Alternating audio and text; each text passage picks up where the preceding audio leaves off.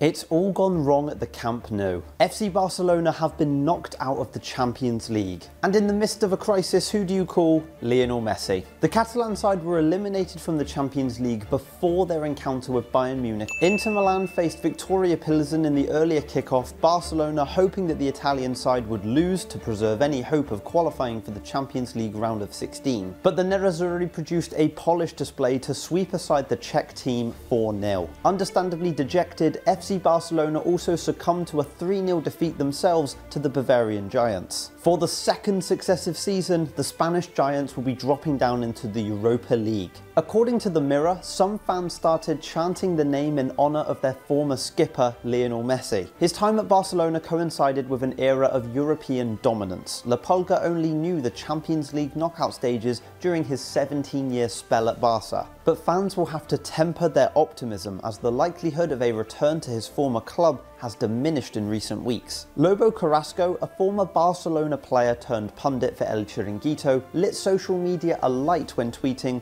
"Messi will bring happiness back." Some fans interpreted that as an imminent return, but he soon clarified that that wasn't the case. The former Barca star then suggested that he doesn't see Messi returning to Barcelona. But what do you guys think? Should Messi return to Barca upon the expiration of his current PSG contract? In any case, Bayern Munich manager Julian Nagelsmann congratulated the Catalan side on their efforts. Ja, habe ich ja schon mehrfach betont, dass Barca, finde ich, eine gute Entwicklung genommen hat, haben einen herausragend guten Kader, haben tolle Neuzugänge.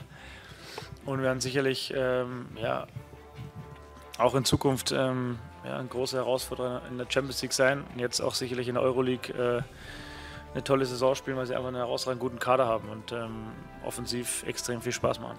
Auch wenn ihr es gerne hören würdet, aber ich bin nicht Barca-Trainer und ich habe genug zu tun mit meinem eigenen Job. Und fragen Sie bitte Xavi das zu Barcelona, auch wenn es euch interessiert. Ich habe viele Dinge im Kopf, aber nicht, wie ich die Barcelona-Spieler beurteile. There was a similar disappointment over in Madrid, as Atletico have also been eliminated from the Champions League now. They were knocked out after a thrilling 2-2 draw with German side Bayern Leverkusen. They had their destiny in their own hands as Yannick Carrasco stepped up to take a last-minute penalty but failed to convert it and thus sealed their fate. With just 5 points from 5 games, Antoine Griezmann and co are incapable now of catching up with Porto on 9 points and the surprise package of Club Brugge on 10 points. The only consolation for them is that they could still qualify for the Europa League, but in order to do so, they will have to better Bayer Leverkusen's result in that final group game. As a result, there's only going to be one Spanish side in the knockout stages of the Champions League this year, and that is the holders, Real Madrid. Elsewhere in Europe, Ajax's Davy Klaassen produced a moment of ingenuity as he attempted to tickle Virgil van Dijk at a corner. Yeah, that's one way to stop the Dutch giant. Ajax eventually succumbed to a 3-0 defeat to Liverpool. And speaking of red, Spurs' manager Antonio Conte was sent off last night after Tottenham's last gasp winner against Sporting Lisbon was ruled out by VAR for offside. A potentially complicated and controversial one, but what did you guys think? Was Harry Kane's goal offside?